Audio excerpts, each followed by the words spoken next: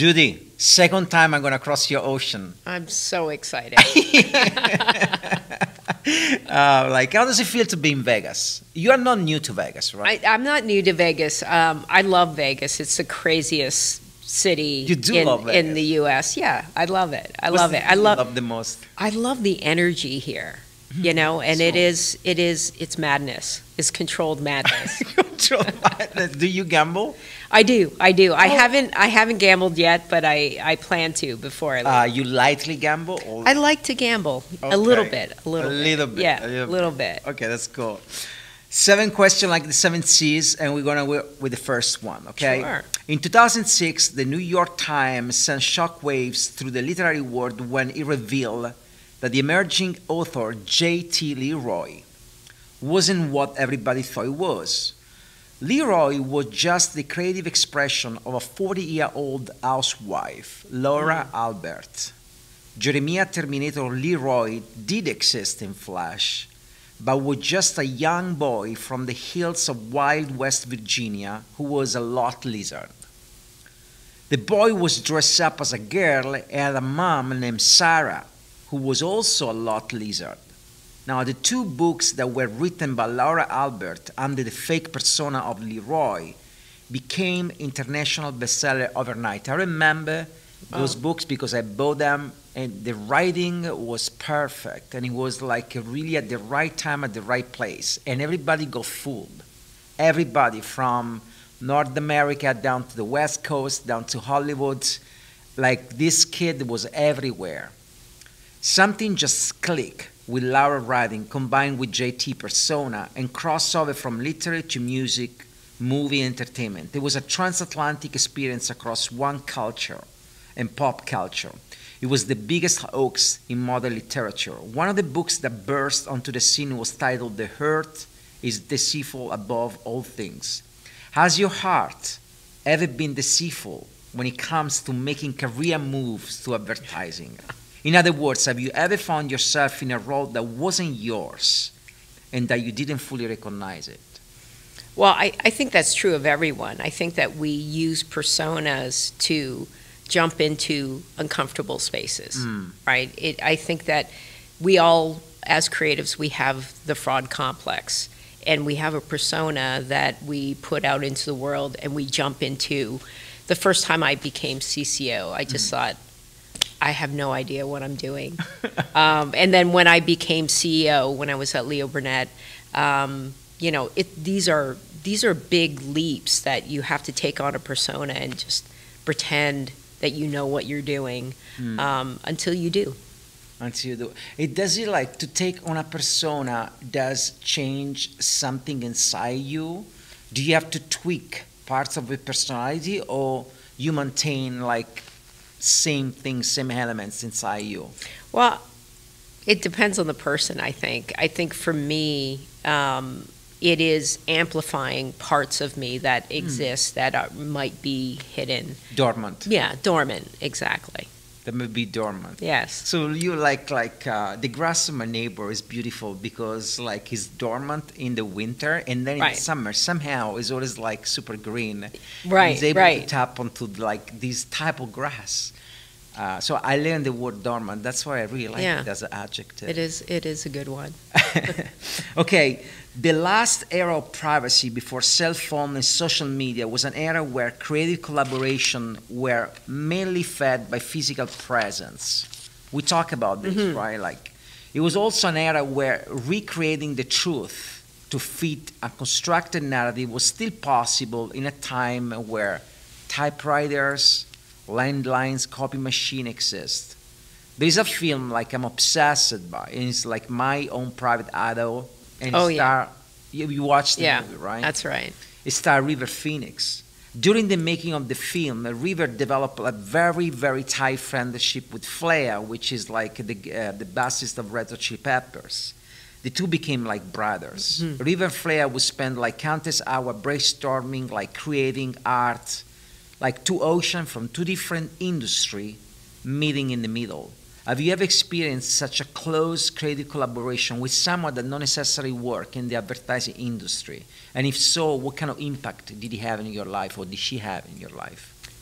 you know, it's a beautiful story because I think that we need those relationships and those collaborations to get better and to move forward.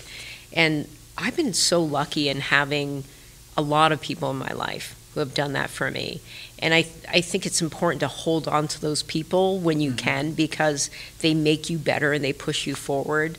When I was at Burnett, I had a CEO and president, David Moore, and he taught me how to be a CCO when I was first-time CCO. It's like, help me. I don't know what I'm doing here. Did you have anybody from a totally different industry that I would say not mentor you, but like whose friendship help you grow in your business? No, I wouldn't say that. I everyone has been in the business. Everyone in the business. Absolutely. It's interesting, I say that because recently I just like became friend with a man that's he works as an engineer. He owns like a plastic company. Right. And he was telling me, "Oh, you are creative. I'm not creative." And then I asked him, "What you really do?" And he was like, "Well, when the cap of the bottle cap of the water." Yeah, I was like, "Yeah." So if you want to make that transparent, you had to use certain kind of machine. But if you want to make those like colored, you had to change the old system at the machine. It takes day to recharge the machine that make that. Right. So I actually developed a solvent that allow you to do that only in 2 hours. Right. And I was like, oh, so you think that I am the creative? Right. And we've been like in contact ever since, and he had told me so many things, and I feel like it's a totally different industry. Yeah. Totally different industry, but somehow his story truly helped me see things in a different way. Yeah. I can't think of anyone right now, but I think that those conversations are game-changing. When you learn about someone else's business or how they approach things. And you're right, they always say, I'm not creative like you. But then... and what they do is creative. It is creative. Problem solving. It's beautiful. It's beautiful, yes. Okay, the lowest point on Earth is 6 miles down to the ocean off the coast of the Philippines. And the highest point on Earth is Nepal, and it's the tip of the K1. Now, the distance between the lowest point and the highest point is only 11 miles. So pretty much it's like Manhattan. If a cosmic giant were to come to Earth and rub his finger around the Earth, he would find it smoother as a cue ball. This proved that perception is everything. Our world is made entirely of what we perceive. As your perception of the advertising industry changed throughout the years, as the distance between the lowest point and the highest point in creativity reduced, or these two extremes got closer? Oh, definitely, it's further apart. It's further apart. Oh, yes. The highs are much higher and the lows are much lower. There is no middle class anymore. Well, the middle, there's so much content right now. Like, just think about all the platforms and all the things that are created just fill the middle. So to find those wonderful things, or well, maybe there's more terrible things now. Right. Actually, in this moment in time on Earth, there's probably more here, but that separation is greater. Do you think that actually mirrors society? Because I was talking to another jury president yesterday offline, and we were talking about the fact that the middle class in America doesn't exist anymore. You have the highest and the lowest, but there is nothing in the middle.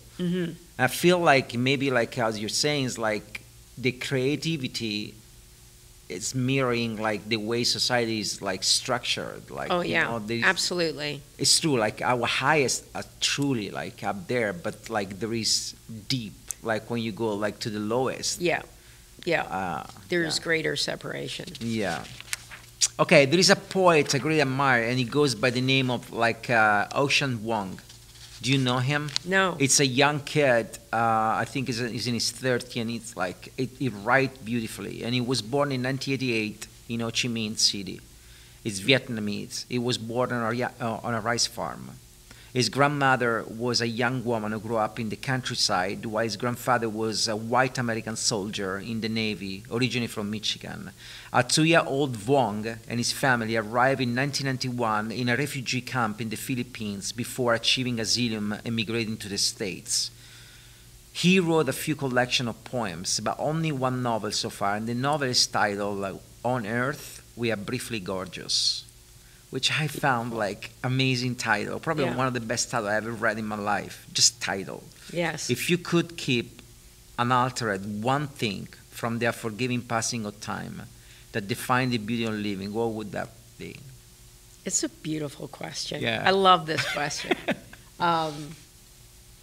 I wish I could freeze something in time. You know, it would be my daughter for sure. I was thinking this. And you know, what about your daughter? When you have kids, you want to freeze that, just her curiosity for everything. And is there a particular age that you want to freeze? I want to freeze every moment. You know, every moment. Up until when? Like just always. Every time I'm in a moment, I want to freeze that moment. But I think it's more important, and I think that I've adopted this since the pandemic, is that you have to just live in that moment. You know, this moment that we have right now, just enjoy it. Is it difficult for you? No. It's a practice. It's a practice. It's been difficult over time to enjoy those moments, but you know, it's interesting. I study Latin, and one of the biggest misinterpretation or lost in translation is the words carpe diem. When it came to English, it was translated in seize the day. Yeah. But carpe diem, carpe doesn't mean seize, it means pluck. It means pluck the day. So it means like figuratively, if time was a timeline, you literally go there and you pluck the present, you remove it, and now you hold it in your hand. Right. And that is the moment that you're supposed to live. Right. So it's literally pluck the day. It's right. not seize the day. I think like I found myself like always struggling to live in the moment. It's like, you know, only met a few people who truly like mastered the heart. And I think when you do that, it's almost a nirvana, because my mind always either go forwards or backwards. Right, but right. it never sat still and say, okay, this is a moment that we are here, like just stay here. Yes. So difficult for me. It is euphoric when you can do that. Yes. And it is moments in time where I can do that. And I think I'm having the best day. Do you meditate? I do, yes. Maybe that helps. It does help. It does help. Jeanne Barret is recognized as the first woman to have completed a voyage of circumnavigation of the globe in 1774. She was born in an age of exploration that was reserved almost exclusively for men. Yet she found a way to break the rule and write her own destiny. The story has it that the French Navy didn't allow women on its ship back then. So when her lover and former employer, Philibert Commerson, was hired as a chief naturalist for a voyage around the world, they concocted a plan. Jeanne Barret will become Commerson cabin mate and assistant. They will call her Jeanne after her father. If you were to meet Jeanne Barret now, what would be the first thing you would say to her? I would have two questions. What would be the first question would be, what did you learn? Mm-hmm. And the second one would be, what do you regret? Oh, wow. Regret. Do you regret often? I used to regret often. And that is the not living in the moment, when you're living in the past and regretting. And there's nothing you can do. You can't go back there. But you can learn something from there. But you do find yourself still sometimes like with this word of regret around you, or you passed that, so you were able to... No, of course I still regret. Less so. I try to move forward from that regret. I try to examine it, understand it. What can I learn from it? And did something move on. Happen at one point where you say, okay, right now I need to spend less time on regretting, more time on the present, or it was a natural evolution into your persona? It really was the pandemic. It was the pandemic was that a truly. game changer. Spending all that time, it was a moment in time, and I think that it'll be something that will be thought about and written about for Forever. And I think that everyone dealt with it differently. And for me, it was a moment where I got to reflect. It's so interesting because during the pandemic, like, it's definitely a before-after moment. Mm-hmm. That's for sure, right? It's one of those divider in history where, like, nothing is going to be back to what it was before. I remember sometimes I found myself looking at the picture like 2020 on my phone, and I see my daughter, so like my wife, we're living in LA at the time. Right. And sometimes looking at the picture, I know where we were at the moments, and the thing that comes to my mind is like there was a time where the pandemic came and nobody knew anything. Right. And Right. and like someone will pass you in the street like close, and you will like trying to get away from it, or like even for a second, and or like you will like my wife will go like grocery shopping and come back. It would take like 3 hours to clean everything. Right. Leave everything Leave outside. everything Yes. outside. It's like, and now you think about this stuff, but we didn't know. We had I no think idea. it was literally one of the first time, at least in my lifetime, where the entire society didn't know. Exactly. Know, like, so we had no idea what we were doing. Right. And that's why everything changed. Yeah. Anyway. Once Jerry Seinfeld was asked, what made you quit the show? What's that thing that made you think this is the last season? And he replied, it's really important if you are in everything creative to leave something in the tank, not to run empty. To put it in transatlantic terms, don't drain the ocean and expect to sail away. So inspired by these words, here's my question for you. What's that thing that makes you say, the job is done here, and push you towards a new challenge? And most importantly, what do you leave in your tank for your next adventure? Wow.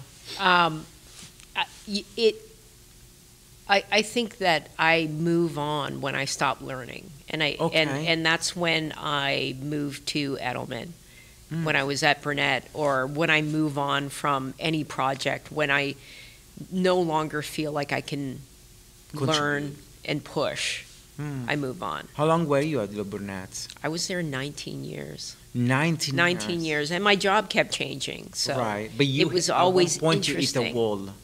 Pardon me? At one point you hit a wall and you say, it's like, I can't learn anymore. Yeah, exactly. It starts to feel like I know the conversation I'm going to have. I know this is going to happen. And going to Edelman was mind-blowing. It was so different. It was just, I'm still learning today, every day. Interesting. Yeah. Talking about learning, you are the president of creativity in PR category. When people think of PR, they elementally reduce the discipline to press release and creating buzz around events, but there is definitely more to it. What parameter? Thank you for saying that. Yeah, no, I actually am one of the biggest fan of PR, and Yeah. I try to use PR. I think like one thing that I try to do, and agency don't do that. Mm-hmm. They bring PR at the end of the process. Exactly. Where they should bring PR at the beginning of the process. Actually, ideally, but it's very difficult when you work in a big agency, in a big corporation, to twist the system. But I do think that PR should actually sit at the table with creative and brainstorm with them. Mm-hmm. But we don't do that. There is like, what kind of parameters are you using to judge the work, and what about PR fascinates you the most? Well, so many things fascinate me. Since I've been in the job at Edelman, it's opened up my mind how to think about our clients and how to think about their business. Like when you think about advertising, it's a portion of the business that you see of theirs, and PR is so much more. It is their corporate, social responsibility plan, their employee engagement, their crisis management, their CEO positioning, public affairs.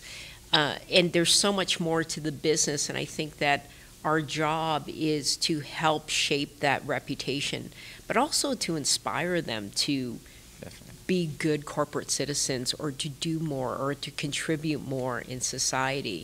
And I think that that's the opportunity for what we do is greater. And, you know, just talking to the jury, I said, it's not about stunts. It is about how are we helping build, you know, brands and build companies, and how does the work forward that? Awesome. Judy, can't thank you enough. It was great crossing the ocean twice. I know. It's going to be a third time too, I'm sure. It's always amazing talking. When are you going to fly back to Toronto? Tomorrow. Tomorrow. Yes. Okay. So travel safe, and I hope you. to see you around. Yes, thank you. Thank you for having me.